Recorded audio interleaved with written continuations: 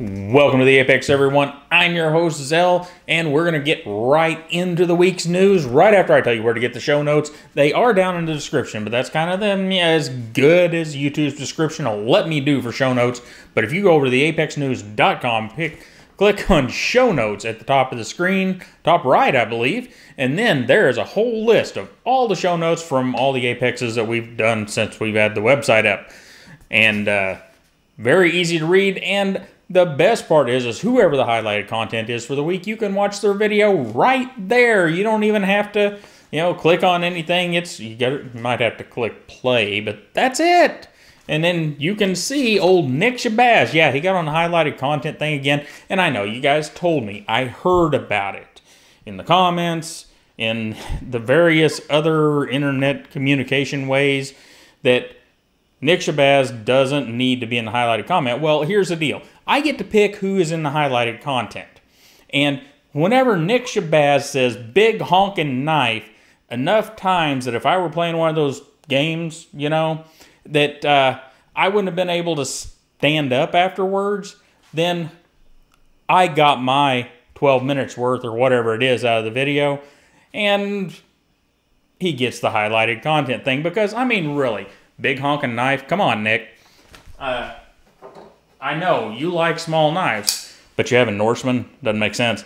I carry this. This is another Liong Maw knife. It's an XV. It's bigger than the Endeavor. Just got this in the other day from Liong Maw Designs. This is the Eraser. Also bigger than the Endeavor. And I carry those regularly.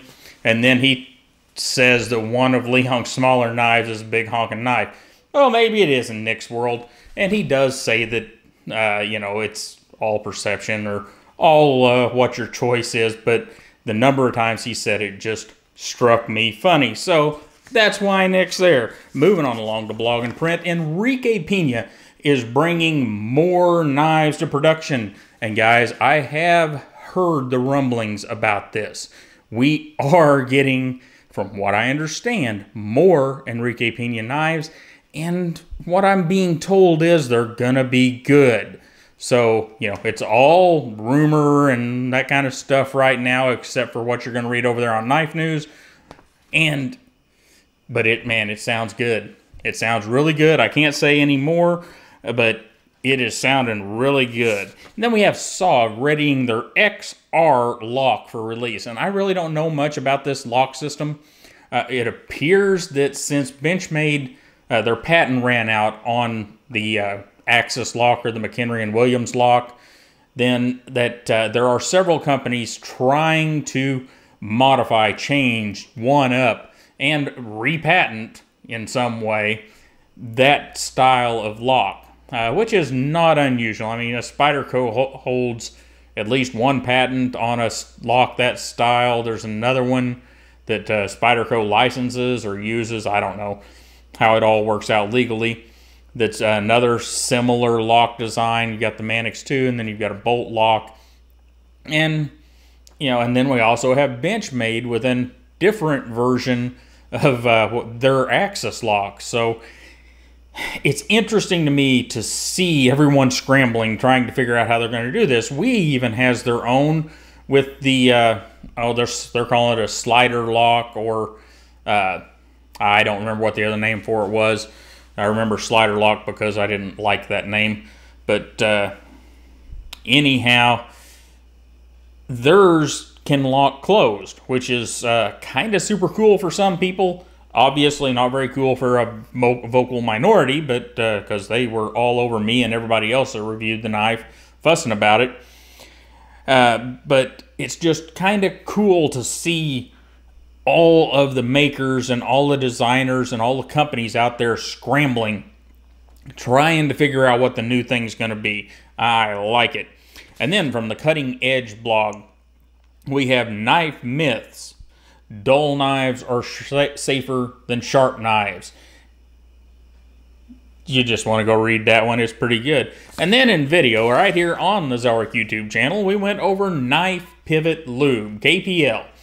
Now, this has been crazy. You guys, in fact, I quit commenting on that video and I did it for a reason. You guys were having too much fun. You didn't need me in there. To answer some of the questions, let's see. Is it a YouTuber that's doing it? Don't think so. It's definitely not this one. And I know it's not Nick, and I know it's not Nick, and I know it's not a bunch of them, so there's not too many left. So I don't think it's a YouTuber, but I could be wrong. I have talked to the guy that does Knife Pivot Lube, but I don't know specifically if he is a YouTuber or not. Is it food safe? Here's the deal on food safe. Everyone makes this big, huge deal about food safe. Yeah, I hear it, and you guys are going to make a big deal down there in the comments about it too, because you're going to tell me I'm an idiot. But here's the deal.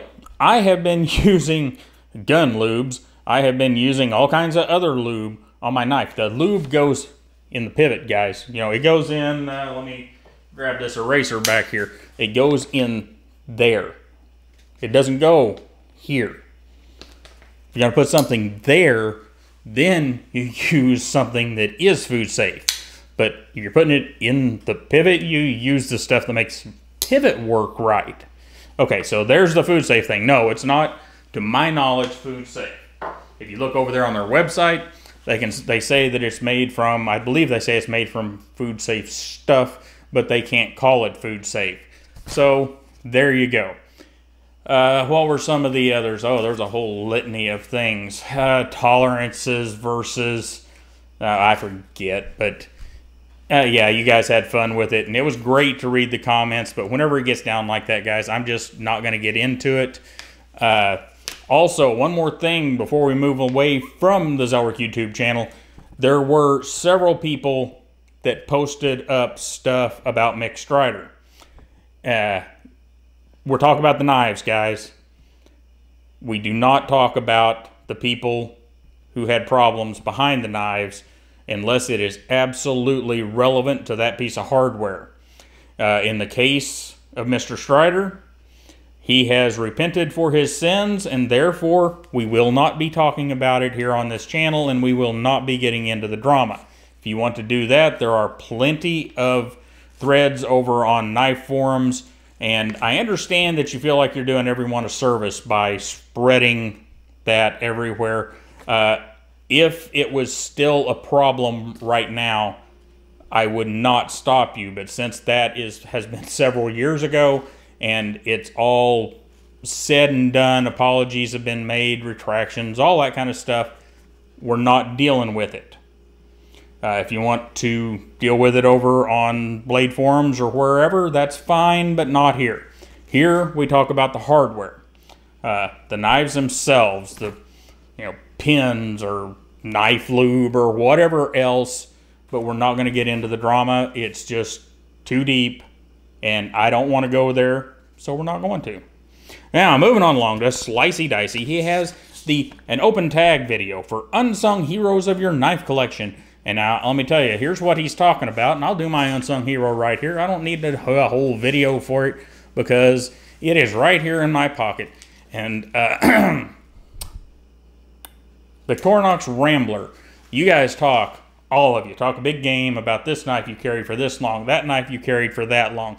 Okay, well, I have been carrying one variant or another of this Rambler for 20 years now, more than 20 years. It is the knife that is always on me. I have had dozens of them. In fact, you guys talk about my bowl. Let me reach back here to my... Okay, that's not even full right now, but that is my bowl of 58mm Swiss Army knives. So, there you go. The bowl exists. People thought I was joking. It's there. And that is my response to the Unsung Heroes. It's that knife right there. We also have some Delicas that are around here and some other Spydercos that get regular use right here around the shop. Mantra, Dragonfly, Delicas, even the little ones, the Ladybug and Manbug.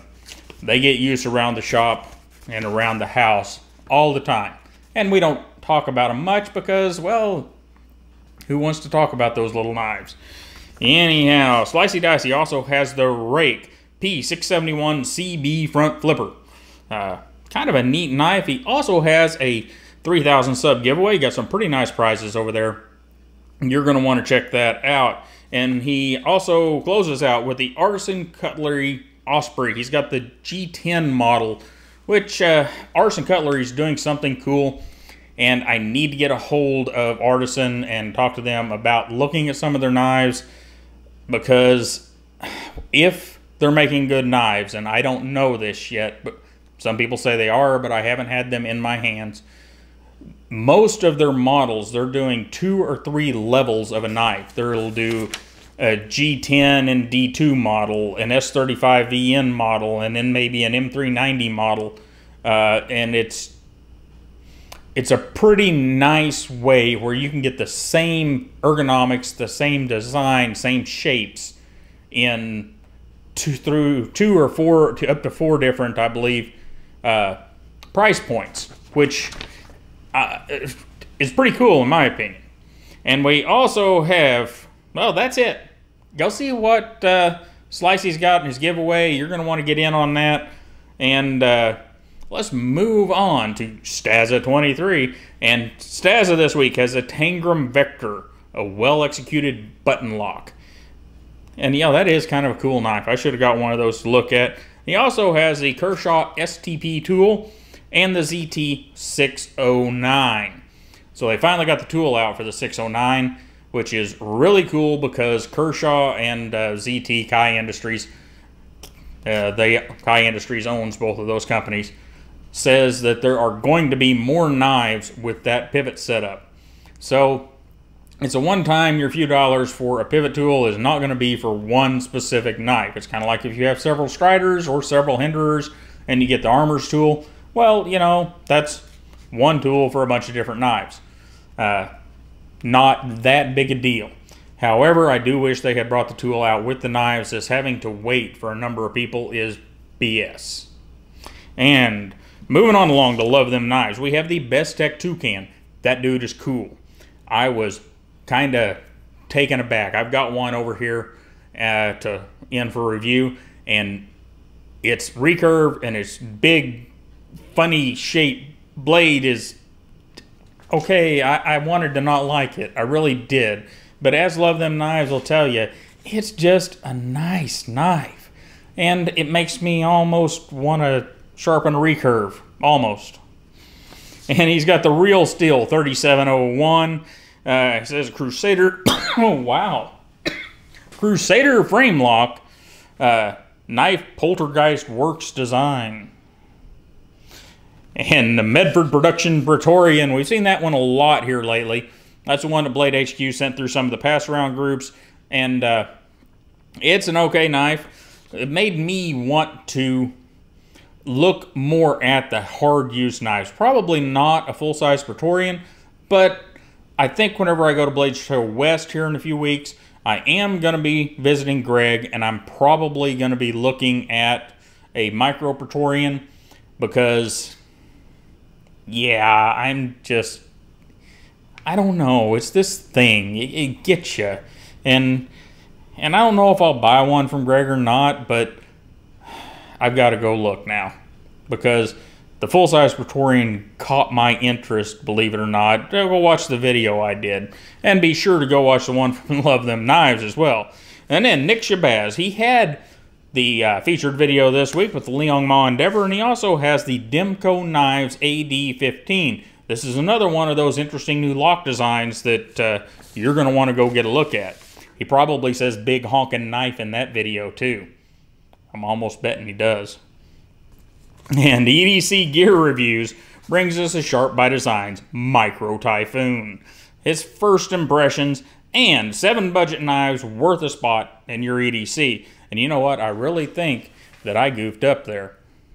You guys tell me, but I am betting whenever I did this list up for myself that I missed and left those in from last week. But that's okay, because EDC Gear Reviews always brings you good reviews. And if you missed them last week, watch them again this week. Blade Banter, he brings us the V-Knives Scuff. And he's got a giveaway, subscribe, and comment. And what do you want to see from Blade Show West? Blade Banter will be at Blade Show West, as will I. I don't think Nick is going to make it. My brother Seth, the two of us being Todd Knife and Tool, will be there, and we're going to talk. In fact, we're just going to stop right here. Anyhow, let Blade Banter know what you want to see, because he'll be a lot freer during the show to do video and talk to people for interview type things, where Seth and I won't be. We'll be probably dealing with and dealing with other companies and doing stuff besides just going out and doing interviews, because that's what you do. Anyhow, I wanted to talk to you about something real quick.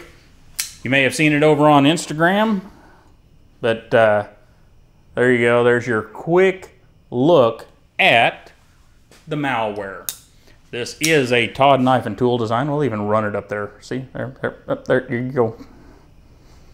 That one is coming soon, within the next 2 or 3 months, to you guys from Todd Knife and Tool, and we'll let you in on the manufacturer very soon. And it is, well, there you go. And this is a production prototype. There'll be a few changes from that one. I don't know if I'm going to do a whole video on that particular knife, but I'm impressed with how well they did with it. And Blade Center brings us a Medford Production Praetorian. We just talked about that guy. The Production Praetorian is pretty cool.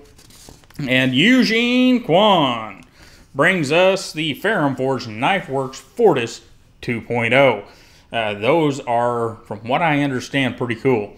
I have not got one yet. I believe Shabazz has one headed my way, but I haven't gotten it yet. We will get a look at it whenever it arrives. And Birdshot 4 has $20 and less knives. How bad does it get? I don't know. You'll have to go over and see what Frankie and Bird got to say about it. I think Frankie was a little obstinate in that one. But, you know, that's okay. All right. Kevin Cleary brings us the Master Perpetua First Impressions. That's one we talked about a little earlier. And First Impressions of the Civivi Praxis. Knife Crazy brings us the Ruike P801. And then he does some heat anodizing on that Ruike P801. Got them both listed for your viewing pleasure. And JT's Knife Life brings us a 14-minute ramble about the Master Perpetua. I don't know why he calls it a 14-plus minute ramble. Most knife reviews come in 10 to 15 minutes, so he's right in there. You'll have to go see what he's rambling about. And Canadian Cutting Edge, Jake is back, guys. My glasses are just giving me crap today, aren't they? He has a review of the Cold Steel Con. And wasn't there like a Revenge of Con at some point? That was Star Wars, right?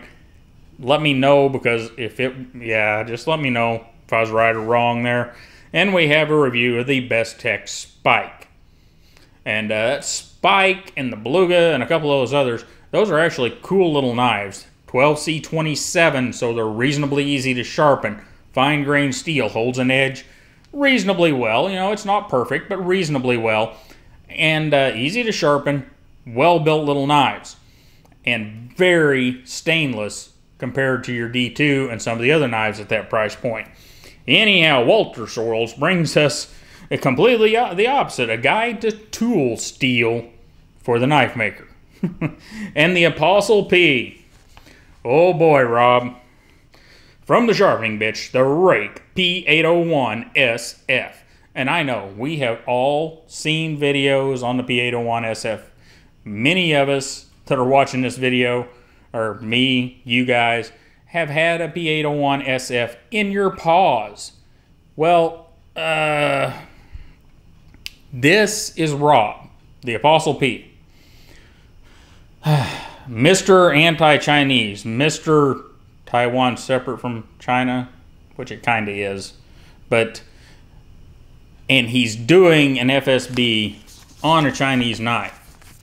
Now, you'll want to go watch the video and listen to the first section of the video for sure, because first off, he will give you the reason that he feels like he doesn't need to or doesn't want to review some of the Chinese knives that I review or Nick reviews or some of the other guys do. And that's his prerogative. But if you'd like to know why you haven't seen a lot of reviews from the Apostle P in the past and recent times, that's a very good reason why. And it's a, I don't know if he really planned it that way, but it's a good explanation of why over the past year or so we haven't seen a lot of stuff from Rob.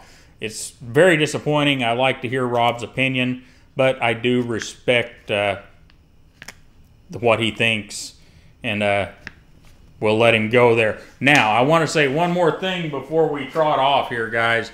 This giveaway that Nick and I are cooking up for you guys is getting better and better, and we are getting closer and closer to bringing it to you.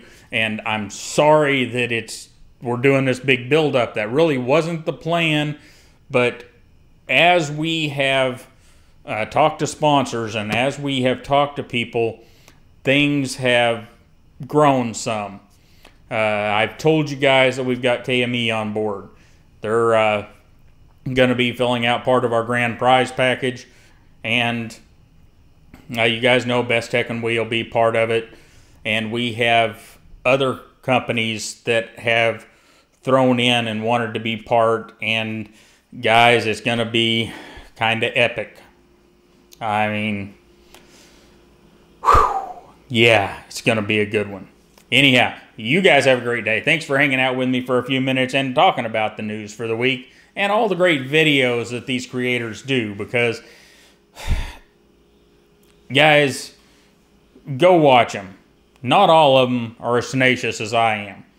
I have been at this for quite some time. I don't have a huge subscriber count, but I'm going to keep at it because I like the interaction with you guys, especially whenever I've got time to reply back to your comments and everything else, because it's just a great thing to be part of this community. The entire community, from the knife user and customer up through the manufacturing. And it's I feel blessed to be where I'm at because I can touch each piece of the community and feel like I'm at least a little part of every piece, and it's just awesome. You guys are awesome, and have a wonderful day, and I will see you next time.